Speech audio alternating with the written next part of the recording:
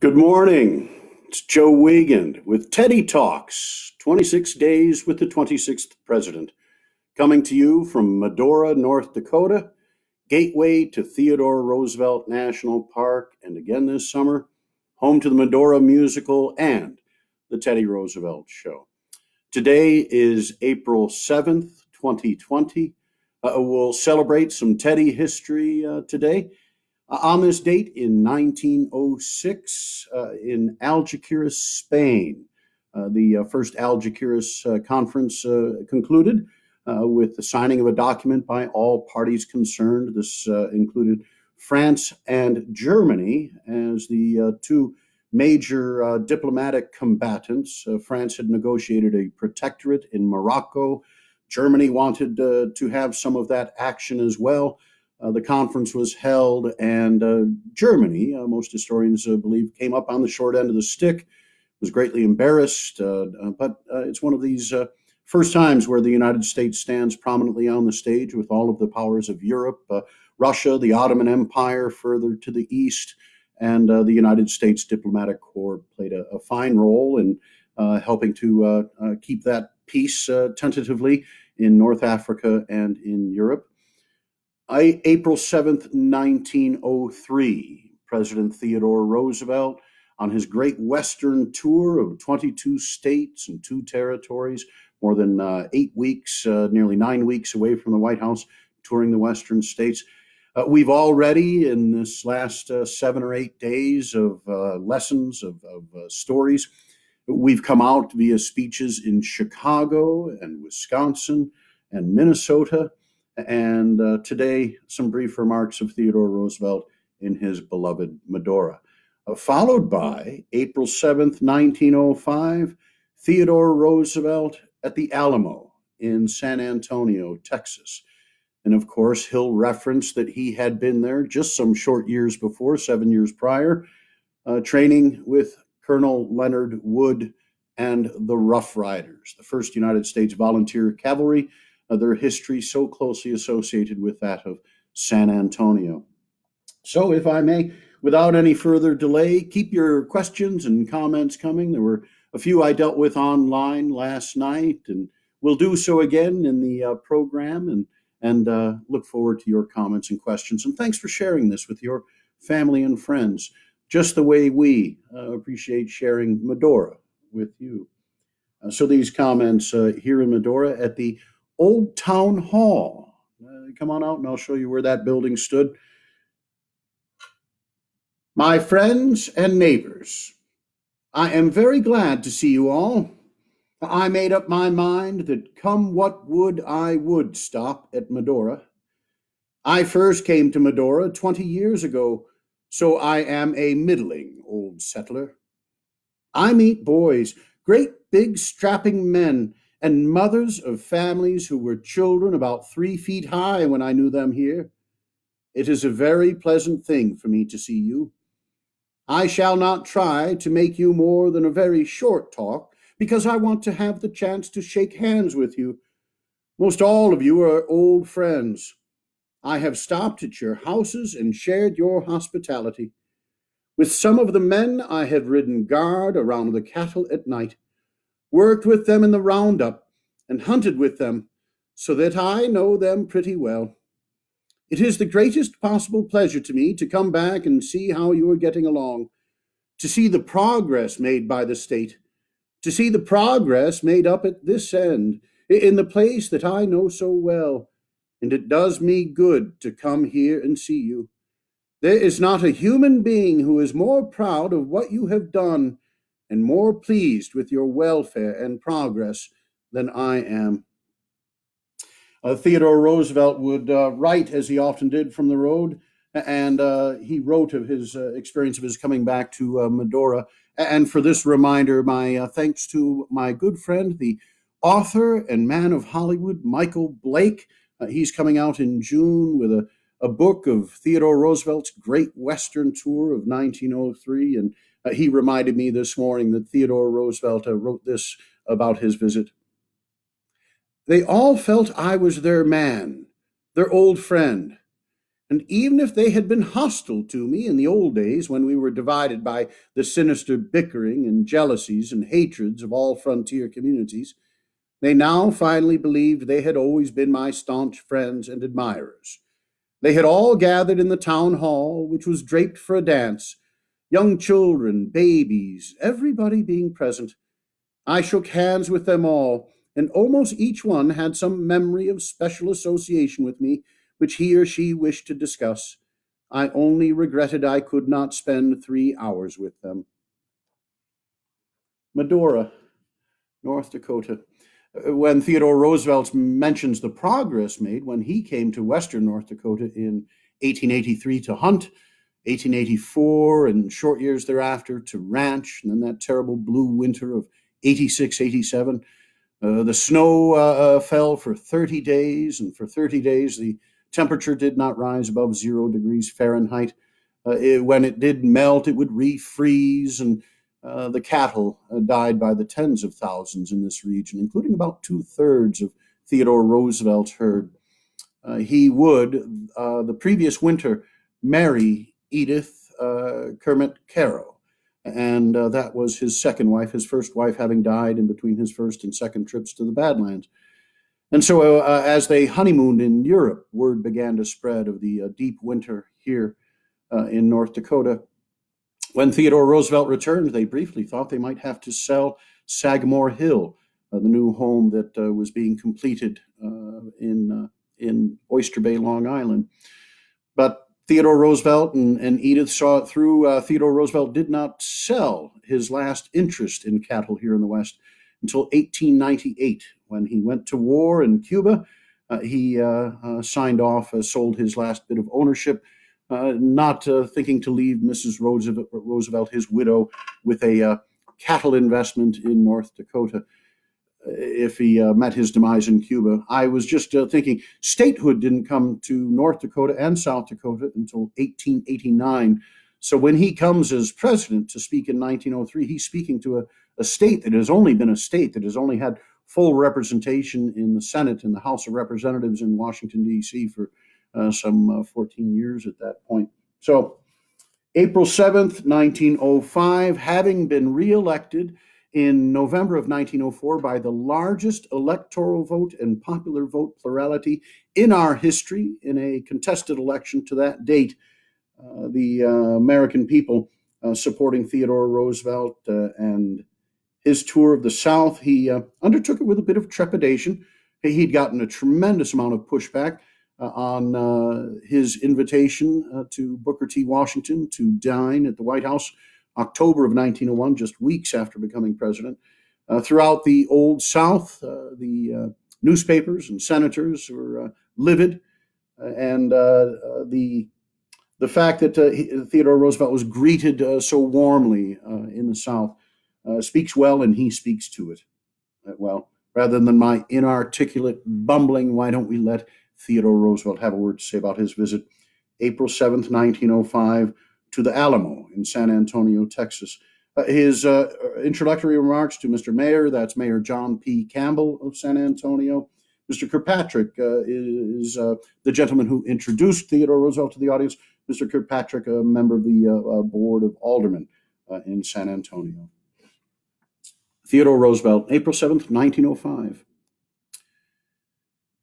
Mr. Mayor, Mr. Kirkpatrick, and you, my fellow Americans of this mighty Commonwealth, I thank you for the way in which I have been greeted today.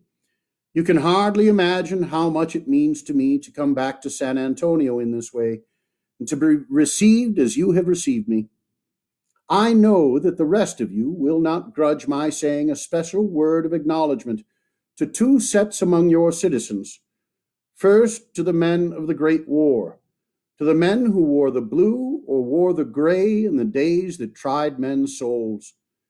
My fellow citizens, infinitely more important than any president, infinitely more important even than the reception to any president, is what is symbolized by seeing the men who fought in the Union Army and the men who fought in the Confederate Army standing mingled together. Fellow Americans, one in devotion and honor and loyalty to the country, shoulder to shoulder as fellow citizens of the mightiest republic upon which the sun has ever shone. Indeed, the man who would have a poor heart, a poor spirit, who would not be thrilled by such a meeting as this, by such a sight as you accord me today, you of the gray, you of the blue, all one under the flag of this reunited country. I suppose you must know it, but I want to tell you that it was, of course, the memory of the valor, the sacrifice, the endurance you displayed in the Great War that made us of the younger generation feel that when the lesser war came, we wished to emulate your course. The regiment which I had the honor to command, and which was raised and organized in this city, took part in what were only skirmishes compared to the campaigns in which you did your share. And all that we claim is that while it was not given us to have the chance to do great deeds, yet we hope we made you feel that the old spirit was not altogether lost. This regiment served under men who had themselves fought in the Civil War, both under Grant and under Lee. The commander of the cavalry division was the gallant ex-Confederate soldier, Major General Joseph Wheeler, and our immediate commander, our brigade commander, was an ex-Union soldier who entered the Union Army as a private, and to whom, for my great good fortune, it befell me to sign the commission as Lieutenant General of the Army of the United States, Lieutenant General Young. Afterward, at San Juan, the cavalry served under General Sumner, from whom I took my orders. I cannot say how much it meant to me to be able to take part in raising that regiment under the shadow of the Alamo.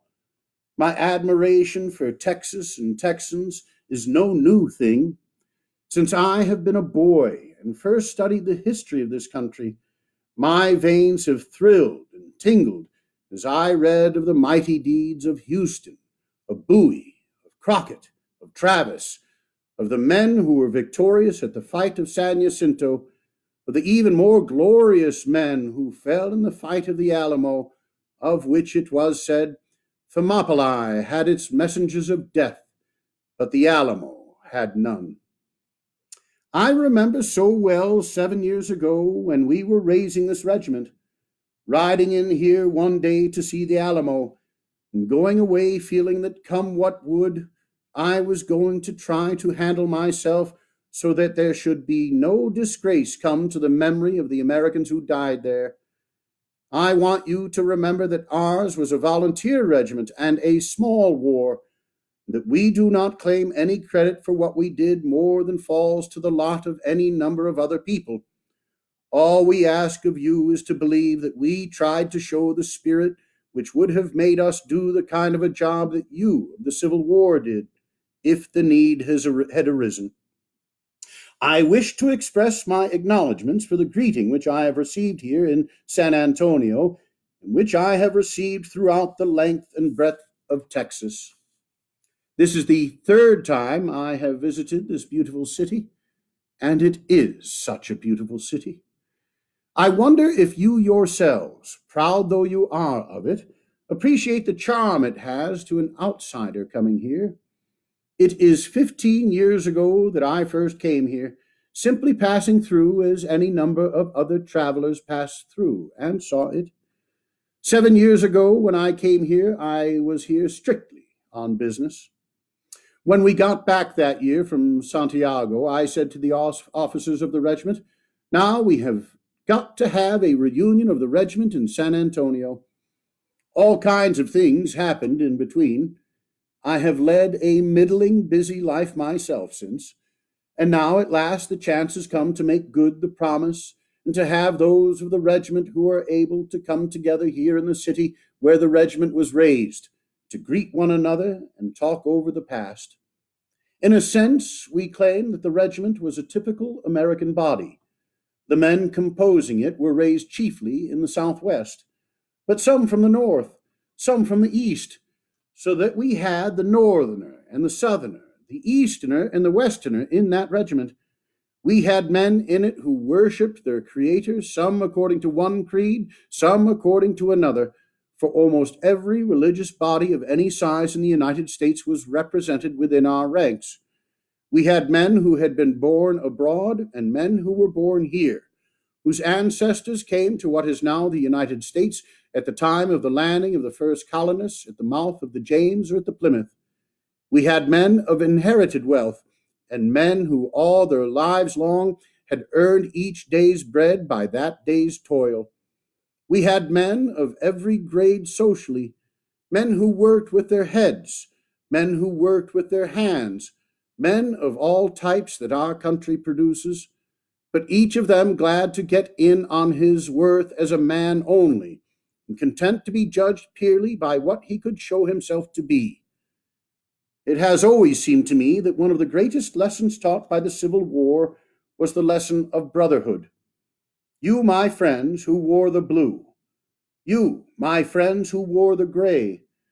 What each of you, when he went forward to battle, was concerned with about the man on his right and the man on his left was not what that man's ancestry was, not as to how he worshipped his Maker, not as to what his profession was or his means. What you wanted to know was whether he would stay put. If he did, you were for him, and if he did not, you were against him. The same thing that was true in the Great War is true in time of peace. This government is emphatically a government by the people, for the people, of the people. Now, besides applauding that sentiment, let us live up to it. It has two sides to it. In the first place, it applies in a dozen different directions. It applies, for instance, in reference to creed. We have a right to ask that our neighbor do his duty toward God and man, but we have no business to dictate to him how he shall worship his Maker, and no business to discriminate for or against him because of the way in which he does it. In the same way, if a man is a decent citizen, he is a decent citizen whether rich or poor. To judge from some of the talk you occasionally hear, a man cannot be a square man if he is rich. Remember always that you listen at your peril to any man who would seek to inflame you against your fellow citizen because he is better off. Again, in the Civil War, come back to the consideration about your bunkie. You did not care whether he was a banker or a bricklayer. If he was a banker, he was all right if he was a good fellow, if he did his duty in camp, if he did not struggle on the march, if he did not drop his share of the joint provisions on the march and then expect you to share yours with him at the end of the day. You wanted him to do his part, and if he did it, you were for him. Now apply that in civil life. If the rich man does not his duty, cinch him, and I will help you just as far as I can. But don't cinch him because he is a rich man. If you do, you are a mighty mean creature yourself. You are not a good American yourself. Give him a perfectly fair show. If he is a poor man and does his duty, help him, stand by him. If he whines about his poverty and says that he ought to be carried, you may just as well make up your mind to drop him then and there. Every man of us stumbles at times. Every man of us at times needs a helping hand stretched out to him. And shame to any man who will not stretch out that helping hand to his brother if that brother needs it. But if the brother lies down, you can do mighty little in carrying him. You can help him up, but once up, he has got to walk himself. The only way in which you can ever really help any man is to help him to help himself. That brings me to the second set of people here, whom I have been most especially glad to see and to greet, the children. The first place, I believe in them, as you know, and judging by the showing that San Antonio has made today, San Antonio is all right as regards both quality and quantity of your children. As I like your stock, I am glad that it does not seem likely to die out. In passing through Texas, I have been more impressed than by anything else by the evident care you are giving to education, the evident care given to training your children, the school facilities, both for primary and higher education. and the way in which those facilities are being taken advantage of. Of course, it is a mere truism to say that the care of the children is the most important task of any generation. You have a wonderful empire here in Texas. It is literally larger than most old world empires. Your diversification of soil and climate, the marvelous fertility of your soil, your natural advantages ensure you a phenomenal future agriculturally and industrially, ensure this state a wonderful growth in population and wealth. All that is essential. You must have the material basis upon which to build as a foundation. But I need not say to you to remember that it is only a foundation. The material counts for nothing if you do not build upon it the spiritual, if you do not build upon it the things of the soul, of the mind. Let me again take an example from the war. We need arms and equipment, but the best rifle ever made does not make a soldier if it has not got the right man behind it. You may take the finest modern weapon, put it in the hands of a weakling or a coward, and a good man will beat him with a club. If the other man is a good man too, you want a mighty good weapon, or you will be getting beaten. But the weapon does not in any shape or way serve as a substitute for the spirit of the soldier. That is what counts in the last resort. Tactics change, weapons change, but the soul that drives a man forward to victory does not change as the ages go by. The men of the Civil War, alike the men who wore the gray and the men who wore the blue, made a record which remains forever a heritage of honor and of glory for all this people. They did that because they had in them the spirit which from time immemorial has made the soldiers of whom the world is proud, the spirit for the lack of which no other quality in man or in nation will atone. We of today, we who, if a war should come, will have to fight under new conditions, with new arms, will win, as assuredly I believe we shall win, only because our men still have in them the spirit that made their forefathers do well in battle. So you must train your children up so that in addition to having what counts for material prosperity in a state, you must have the things that tell most for greatness, the things that make for the soul of the nation. Here in San Antonio, what is the building you are proudest of? The Alamo. It is not exactly up to date. Other buildings are more useful, but you are proud of it because it commemorates forever the spirit of those who made its fame immortal. So in the state itself, important though it is to provide for the industrial welfare of the Commonwealth, the thing that is most important is to take care of the really vital crop, the crop of citizens.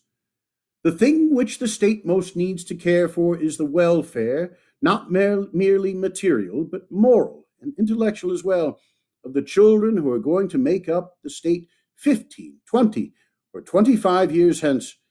And that is why I am glad to see the care which you of Texas are taking in the training of the generation that is now coming up. A thing that is distressing to me to see is when sometimes the man and woman who have done well in life show a curious inability to train their own children in the way that has resulted successfully for themselves. I think that all of us know people who, because they have worked hard and triumphed, feel that somehow or other they will spare their children the acquisition of the very qualities which have made the parents triumph. Too often you see the man, and I am sorry to say the woman, who says, "I have had to work hard. My sons and my daughters shall have an easy time." Such a man or woman is preparing ruin for the children about whom this is said. Of course, you want to give your children all the love possible, but it is not right to mistake folly for affection. When you spare the child that which alone will enable it to conquer in after life, you are not giving it a blessing. You are doing it the greatest wrong in your power. Bring up the boy and the girl alike with the understanding that life is not generally soft, is not generally easy, that there will be plenty of rough times, and that what they have to show is not the spirit that avoids difficulties and flinches from them, but the spirit which overcomes them. Let each of the older among you look back upon your lives. You men of the Civil War, what are the times of which you are proudest? What are the memories you are most glad to hand down to your children and your children's children? The times that were easy? No. You are proud to remember and have them remember the days of toil, of peril, of effort, the days when you had to risk life and endure every form of hardship and of labor, when you had in you the spirit that made you endure it, that made you rise level to the great need. Surely you must not rob your sons of the right to feel in their turn the same pride that you now feel in the power to overcome difficulty, the power to work, the power of wrestling triumph out of danger. There is only one of my fellow citizens to whom I will touch my hat quicker than to the soldier, and that is the mother, because I think she has a little harder time of it. The mother, who has brought up as they should be brought up a family of young children, is entitled to such respect as no other person in the community is entitled to. When the end of her life comes, she has endured any amount of hardship, the sitting up by beds of sick children, the endless taking care of them, for a mother is not allowed to know the difference between night and day as far as the ending of the day's task is concerned. But after all, when her life is done, she can look back upon it with a prouder sense of satisfaction than anyone else. If she has done her duty for her children and her husband, they shall rise up and call her blessed. The worthy life for the nation, for the individual, for the man, for the woman, is the life of effort for the things worth striving for, and our whole aim should be not to teach those who are to come after us to shirk difficulties, to strive to have an easy time in life, but to strive to do their duty, whether that duty is hard or not, and to feel that no success is so great as the success of duty worth doing, which is well done. Of course, that is my conception of the life for the nation as well as for the individual. I am not going to develop my theory about that. In the first place, because I want to keep clear of anything that you might think touched in the faintest degree upon politics. And in the next place, because I believe you know pretty well how I feel anyway. I feel that this nation, whether it wishes to or not, cannot help being a great nation. You of Texas, by what your forefathers did and what you have done, have helped in making this nation so that it is not impossible not to be great. We cannot decide whether we will be great or not. The only thing we can decide is whether, being great, we will do well or do ill. We have got our duty in the world. We must do our duty to others, and we must do our duty to ourselves. We must so handle ourselves that no weak power which is behaving itself shall have cause to fear us, and no strong power of any kind shall be able to oppress or wrong us. We all believe in the Monroe Doctrine. I have a little difficulty in getting some of my friends to accept my interpretation of it, but they will in time, because that interpretation has come to stay. We are building the Panama Canal. While that will be a benefit to all the country, it will be of most benefit to the Gulf states. We have duties in connection with the great position we have taken. We cannot shirk these duties. We can do them well or do them ill, but do them we must. That is one reason why I want to see a good Navy, and we have got a good Navy. I am going to use a simile that I used a couple of nights ago at Dallas.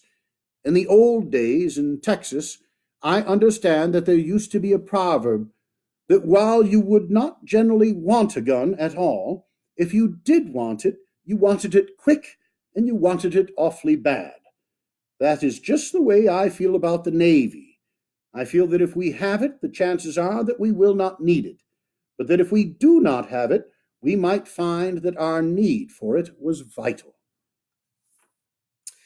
That's Teddy Talks for April 7th, 2020, coming to you from Medora, North Dakota. I'll wrap it up quickly here today and look forward to seeing you tomorrow on April 8th. We're going to have a message from a New Yorker in South Carolina. This is Theodore Roosevelt's April 8th and some April 9th comments from Charleston, South Carolina, the great exposition held there. April 9th, a young Theodore Roosevelt, 1883, the young assemblyman in New York. I believe this is on social service reform. His speech of that day, April 9th, that'll be a brief program. April 10th, a longer program, The Strenuous Life. We know that phrase from Theodore Roosevelt, the strenuous life. Well, this is the speech he made in Chicago to the Hamilton Society on April 10th. 1899, serving as governor of New York. And we'll wrap up on Saturday with a briefer program. April 11th, the University of Michigan from that same year, 1899. About time we got the Wolverine State in. I'm disappointed that the current conditions have forced me to postpone an appearance for the South Haven Performing Arts Center in South Haven, Michigan. One of the 6 states that voted for Theodore Roosevelt in 1912. I shall return. That was Douglas MacArthur, but I shall return to Michigan. We're still going to hike portions of the North Country Trail, celebrating the 40th anniversary of that trail that starts at Lake Champlain and ends at Lake Sakakawea at Lake Sakakawea State Park in North Dakota. We're looking forward to seeing you here in North Dakota. Looking forward to seeing you tomorrow morning. Teddy Talks, 26 days with the 26th president. Hoping we can all get through April. We give thanks. You're in my prayers. Godspeed. God bless America.